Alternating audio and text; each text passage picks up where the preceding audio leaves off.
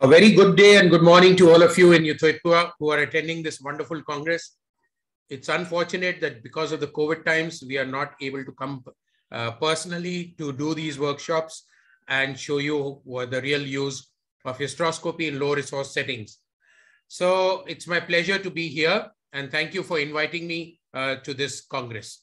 Today, we'll be talking about hysteroscopy in low resource settings. Now, low resource settings is always not the right word. It just tells us about OPD procedures. But for hysteroscopy, especially operative hysteroscopy, we do need a lot of equipment. So let's see what we can do in both the ways. I hail from the city of Agra, which is situated in North India here, and where the Taj Mahal is. And these are my working places and my hospital. And we do a lot of training online and hands-on training courses for 6 months, for years in IVF, endoscopy, ultrasound, etc. So these are the numbers where you can contact for any training or anything which you want. Now, hysteroscopy is a magic stick. And it's not one magic stick which a gynecologist needs. We need two magic sticks, the ultrasound and the hysteroscope. And with these two, we can make the diagnosis and then go ahead and do the treatment. So especially in infertility, and especially when we are looking at the uterine factors of infertility, which is about 10% to 15%. So when we talk about hysteroscopy, it could be diagnostic or could be operative. Now, doing only a diagnostic hysteroscopy to look into the cavity like this is probably a too invasive a test for doing under anesthesia. So that is why you need to do it in OPD settings, or what we call as low resource setting. And during the diagnostic hysteroscopy, if you find small polyps like this or small adhesions, they can be tackled in the OPD in low resource settings. But if you have foreign bodies, adhesions, myomas, septums, polyps, big polyps, metroplasty, tubal cannulation, then you need a setting of an operation theater. So for an operation theater setting, or even for an OPD setting, the proper position is required with the monitors in the correct position. A proper distension media is required. For diagnostic, we use in saline or DNS or ringalactate. And now if you have the bipolar cutting, then you can also do the operative cutting with the normal saline. Otherwise, you need a neutral solution if you're going to use monopolar. So first is this above video shows that the vagina is filled with the ringalactate solution, which is done under pressure or by which we'll show you. And then you identify the intravaginal part of the cervix and you go near it with a little bit higher pressure or a very thin scope, and the cervical os, external os opens up, and then you enter and do the complete diagnosis or the operative. So various distension media can be used. We use the neutral distension media for operative with monopolar current, and we use any distension media for diagnostic, or if you have a bipolar current. To push the fluid in, it has to be pressure because the uterus is muscular and it is closed. So you need to distend the uterus, then only you can look inside. Gravity is not good enough to distend the uterus. Gravity is good for cystoscopy. So we use these bags which come, Medox bags, which wrap up on the plastic bottle and with a pressure, and then you make with a pump, you make the pressure. Or you use a continuous flow infusion pumps, the roller pumps, or for the best, you use a hysteromat where the pressure can be controlled. And then you can also use bags like this, warmers and fluid levels, and that is what is required minimum. So even for your low resource settings or OPD settings, a fluid management and warming system is required. Of course, to do any work, we need a good hysterojet. And we would recommend Shockey's hysterojet because the pressure here can be taken up to high for entry and then reduced.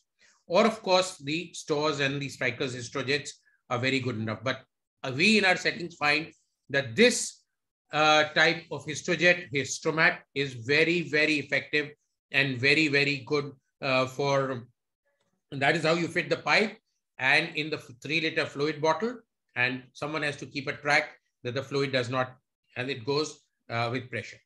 So rest for any hysteroscopy, whether it's low resource, OPD, operative, you need the right telescopes, you need the right light cable, the right light source, a camera, a monitor, some recording devices, and distension media systems, which have shown you, and electrosurgical systems if you want to do operative work.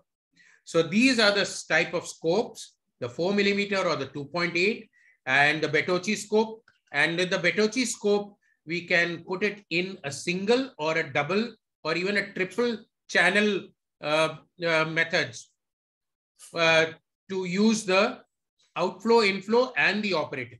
So outflow, inflow, operative, outflow, inflow, operative for diagnostic and for operative. And that makes the outer channel a little more thicker, about 4 or 5. Now remember, 4 or 5 millimeters is less than a 6mm dilator. So you don't have to dilate the cervix by using, or it is even as thin as the sound. Now, if you want to do operative work, then you need operative instruments and an operating channel. So 3-channel one, inflow, outflow, and the operating channel. And that through the operating channel, you can have screws to pull out the myomas, scissors to cut the base of pedunculated myomas or adhesions, graspers, tooth graspers to pull out the polyps and things like that, or take focal biopsies. If you want to do any advanced work, which cannot be done in low resource setting, which needs a proper operation theater, you need to have a proper resectoscope, which is a TUR, TCR resectoscope with a 4mm 30 degrees telescope and the element. Now, there are 2 types of resectoscope. One which the urologists use, where the active element is always outside and comes inside, or where the gynecologist, when the active element goes out and then comes in. And active element could be roller ball, roller drum, spiked roller drum, Collins knife, hooks, or loops. And these are all used, but for doing a proper hysteroscopy, you need a good hysteromat.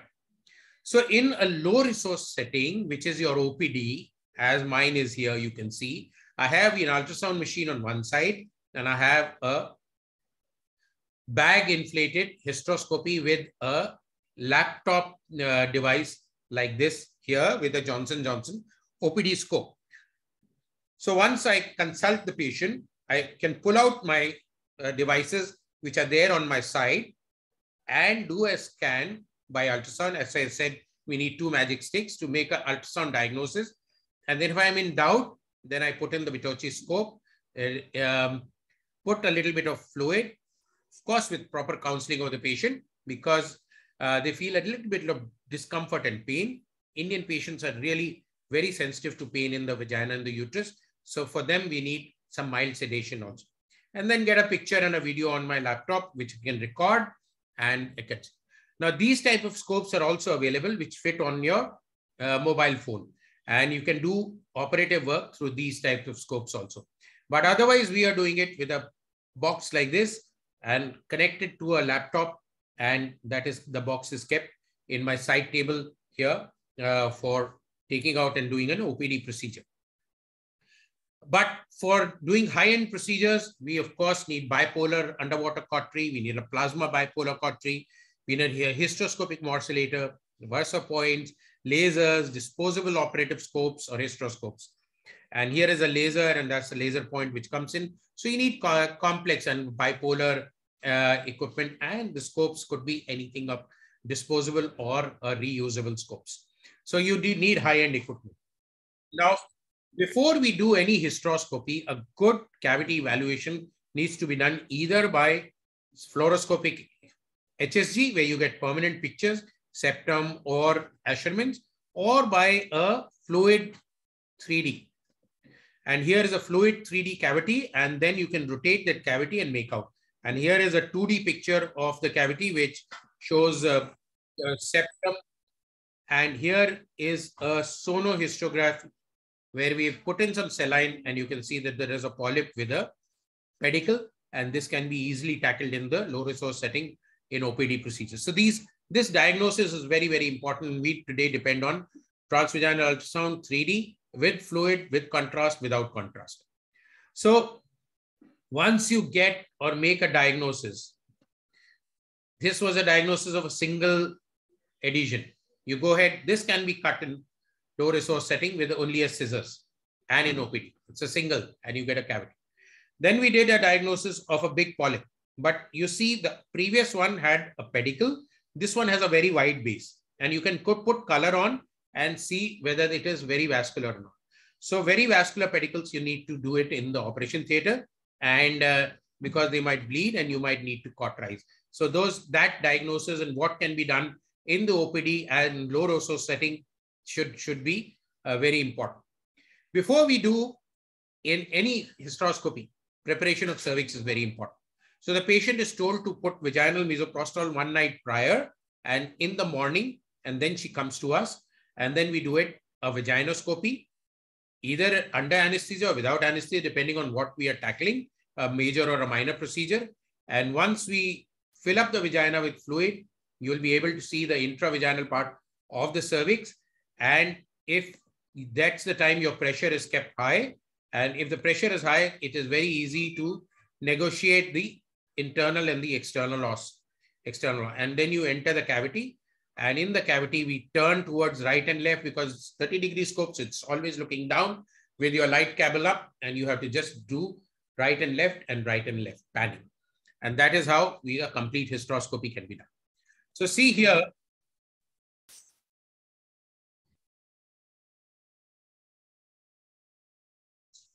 So without holding the cervix, and then cervix is here. External os opens up with the pressure and you negotiate the cervical canal. You see the cervical longitudinal glands. Just keep on following them and you reach the internal os and you reach the cavity. So and this way, I'm recording it on my laptop as an OPD procedure.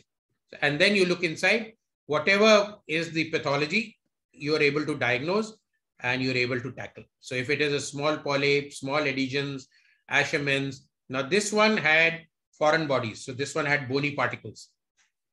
And there were multiple bony particles. Now this is rampant in India still, the mid-trimester abortions, and where incomplete bony particles are left, and it is done after sex determination. And then these patients come to us with these pieces lying with secondary infertility. And we just have to go ahead and just remove all these pieces carefully, do a tubal patency at the same time by color Doppler ultrasound in the same sitting, and then she gets pregnant. So these can be one by one slowly taken out with the grasper. So this is a unique thing which we see, trabeculated bone, long bones in India and that's how we take out the bones. And you, of course, must get a history. Now, we can also do cornual cannulations for proximal blocks.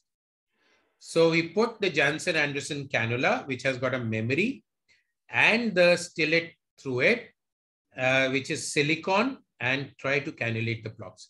This side you see foreign body bones, another case, and that side under ultrasound laparoscopic guidance, we have cannulated the full tube with a silicone glide wire, not the guide wire. Guide wire is metallic, and this had shown a block, and that's how easily you can do and lead to opening of the tube. So this can be attempted. Of course, ultrasound diagnosis for all the endometrial pathologies, and depending on the pathology, you go ahead and do the treatment. Here we put some saline and we saw that there were bridges, and it was a single bridge which I showed you how we cut in the first video, which can be done in OPD procedures. Otherwise, if there are many bridges irregular, then they all need to be tackled either by scissors or by current, depending on how thick the bridges is. So there can be various types of Asherman's, which we've tried to show you here, and various methods to tackle the Asherman's. Mostly we do single adhesion, cut very easily. Flimsy adhesions cut very easily. Very thick adhesions has to be where the ostia was not seen before, almost half of the cavity. Slowly we are snipping, and so you have to be careful. Keep the ostia as your guide so that you don't perforate. And what we are doing is, in these cases, after doing it, we are injecting PRP into the cut areas, and see this ostia is not visible on the side, almost obliterated cavity. And then we've been able to make up the cavity and go ahead and do the complete cavity. So Asherman's operative treatment is very, very effective, but there are some complications which has to be kept in mind. So if you're doing gross Asherman syndrome, grade 3, grade 4 in the OPD, then you might not be able to do it well. So under anesthesia, and you need a complete OT. See the complete obliteration of half. And I'm trying to just try to open up the canal slowly. First the os, and with the scissors, we just opening the scissors inside that. So we get an opening to go inside, and then we will cut all the thicker adhesions. That's how we cut all the thicker adhesions to reach to the ostium. So the controversy to use after Asherman was what to do. IUCD, balloon inflated for 7-8 days, IUCD and Foley's catheter inflated. And today we are doing what we call as PRP injections, and PRP injections for thin endometrium, subendometrially. That's how we do it. So you see, this is a technique which was first described by Dr. Yahya Shawki, Professor Osama Shawki's son from Egypt, and it is now being widely used and practiced by all of us. See the bulge? So the PRP is gone where it should go. If you leave the PRP in the cavity, it is going to come out and not be very effective. So subendometrial Shawki's technique of injecting PRP like that. Beautifully, you can see the bulge and it remains there. In the end, we can leave a Foley's bulb inside. So whatever is leaked out doesn't come out and act on the surface. Then if you have anatomical factors of recurrent abortion, septums, and subseptate or fully septate, then the diagnosis is made by HSG or by ultrasound 3D.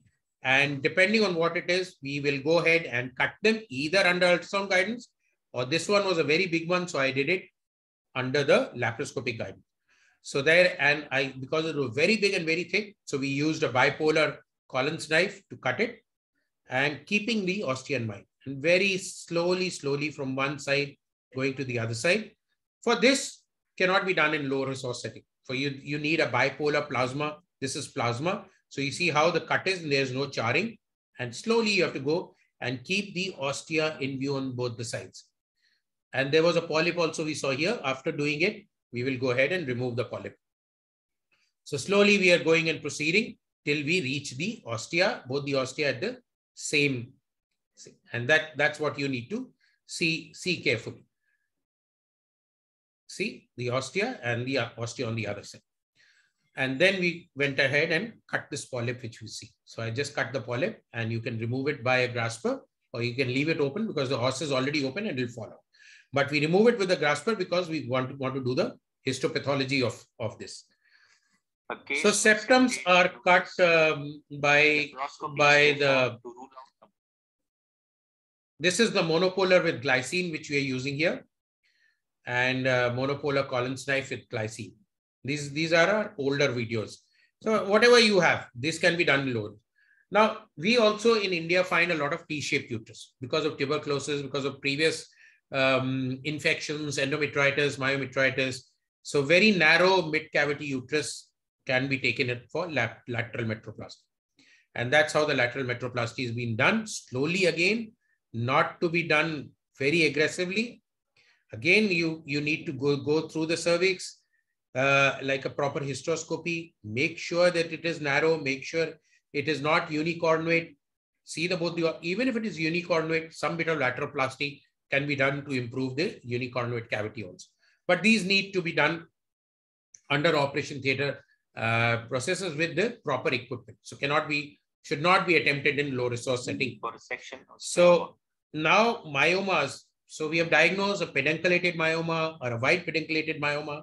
Now you go ahead with the loop, cauterize the base with bipolar, and then so the bleeding in the pedicle, and then remove it slice-wise. Not to cut the big myoma, otherwise it's a 2 centimeter myoma. It will not come out. How will you take out a 2 centimeter through a, not even if you dilate the cervix to 2 centimeters. So it's sliced rather. Now 3D is helpful for doing polyp diagnosis where it is. And 3D tells us if it is fibroid polyp or a simple polyp. So that is how accurate 3D is, 3D picture of the polyp and actual removed polyp. So that's how, so we depend a lot on ultrasound for diagnosis.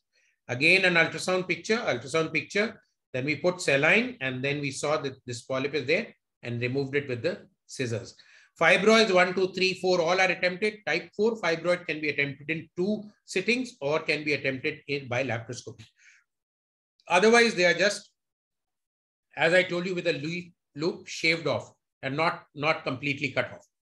We saw bony metaplasia, which I showed you in 2. We see a lot of these cases, free bones lying in the cavity from a previous mid-trimester abortions, acting as a mechanical IUCD and causing infertility. So these have to be carefully removed. You cannot remove them by suction. You have to remove them by grasper. This is a trabeculated bone on this side. This is a trabeculated and a longitudinal bone on the other side. And one by one, we patiently will remove all of them and end up with an empty cavity. At the same sitting, we'll do a sonosalpingography to test the tubes, whether the tubes are. So this is how we see. I'm showing you these videos because these are very interesting videos, and you probably in the Western countries will be rarely seen such cases. But we see them quite frequently. Almost once a week, we come across one of these trabeculated bones. We also showed you the corneal cannulation. This can be again done under ultrasound guidance and also. So we cannulate hysteroscopically and by laparoscopy see the spill. Or by ultrasound, we can do the color Doppler sonosalpingography. So tubal cannulation also we attempt for corneal blocks which come to us with corneal blocks. And you can manage them quite well with the glide wire, which is Teflon, and not the guide wire, which is a metal one, which will perforate. So ladies and gentlemen, that is what hysteroscopy can do. I have tried to briefly show you all the things and some of the things which can be done in low resource setting in your OPD, and some of the things, procedures which require a proper OT. But remember, you need to be trained, and you need to be trained in laparoscopy also, because some magic sticks can go wrong and the whole equipment could fail. You could have a procedure failure, not able to diagnose, and you could have complications like bleeding and all. So you should be ready to tackle complications, should be well versed with laparoscopic suturing, or should have a friend with you. Overload has to be seen. Even with using normal saline, you can still have dilution. With glycine and all, the hemodilution much more, and hyponatremia occurs, or Trupp syndrome, what we call. But even when you're using saline, you can have hemodilution and the patient could go into overload and chest congestion. Of course, infection, bleeding, and proper sterilization, maybe an antibiotic cover or not a cover if you depend on what situation you are working in. So complication rate is very low, but it is there, and be ready and be prepared. So thank you very much for inviting me here to this wonderful conference. I am pleased to present what I know about hysteroscopy, and I'm always open for any questions, either on the WhatsApp, I'll be there, or later on my email or on my phone. Thank you very much for inviting me to this conference once again.